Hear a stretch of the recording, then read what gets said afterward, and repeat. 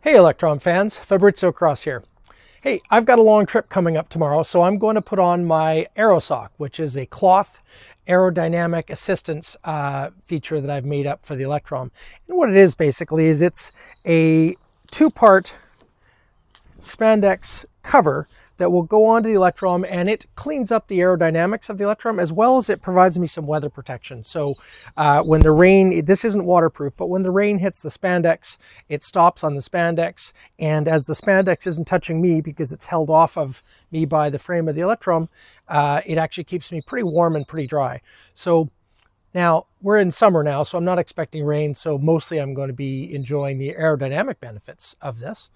This is what the Electrom Aerosock looks like when it's not on the bike. It is a piece of pretty high quality, mostly synthetic, stretchy spandex. And the stretchiness is kind of important. There are some nicer materials out there. There's a waterproof neoprene-like fabric that I'm going to try sometime soon, but it's a lot more expensive. So for your first time, I recommend using a less expensive just spandex. It'll be great most of the time. And even though this isn't waterproof, it actually does a really good job of keeping the rain off of me. Here's the Aerosock, or here's one half of it. Here's the other half. It's a two-part unit, and this is not a new concept. This has been around in the recumbent world for a long time. Some people call them body stockings. That seemed a little bit of a misleading definition, so I call it an Aerosock. And I've made mine specifically to fit the Electron, but of course if you ride a recumbent with a canopy or fairing, you could make something like this for your bike. You'd have to do your own measurements and such. But so putting on the Aerosock on the Electron is a bit of a process. And one of the things I should say is that climbing in and out of the Aerosock is also a lot more of a process than just stepping onto the Electron. In my day-to-day city riding, I simply just lift up the fairing, climb in, and now I'm ready to go.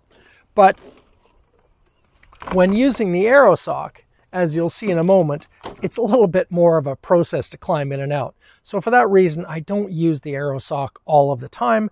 I just use it when I'm going on a longer trip. So tomorrow's trip is going to be about a 220 kilometer trip. Definitely using the Aerosock for that.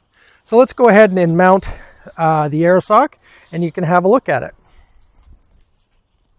It has two sides, and I have to figure out which side I'm working with. So this is the far side. I'll start with the near side. Here's the near side. And for mounting the Aerosock on the Electrum, I start by hanging it on the mirror. Then I've got these guys that tie on at the headlight. I've attached it to the light, and now down below, I have a little hook here.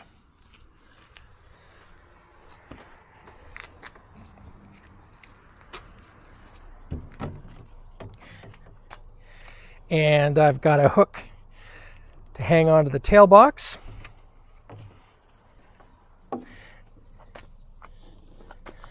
This comes down and hooks to the fixture I've got on there. And then this guy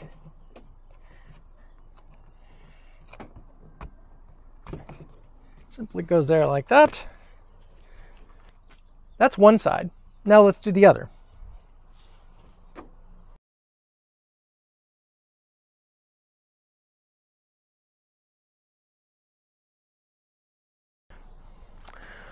Okay, so that's got both sides on, and there's just one last thing to do. I have a little pass-through that goes underneath and pulls the bottom down tight so that when I'm riding along the highway, I get a little bit less wind flapping from the lower bottom winds. So to do this guy up, simply pass this guy through here. And then on this other side, I have a Velcro fastening point.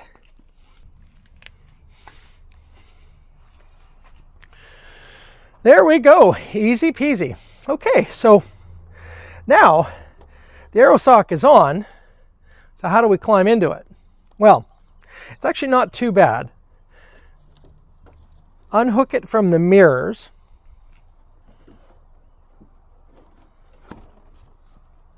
And that allows me to push it down. And now I can step in.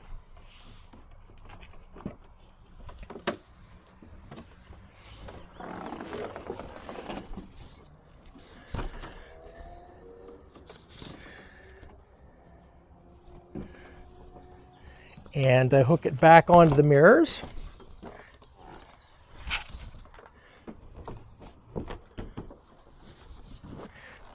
And then the final piece, and this is actually the most awkward part, involves using my teeth. I've got these Velcro parts that hold the bib together, and to actually attach these two bits, I need a third hand, which I don't have. So I use my teeth, which are handy, and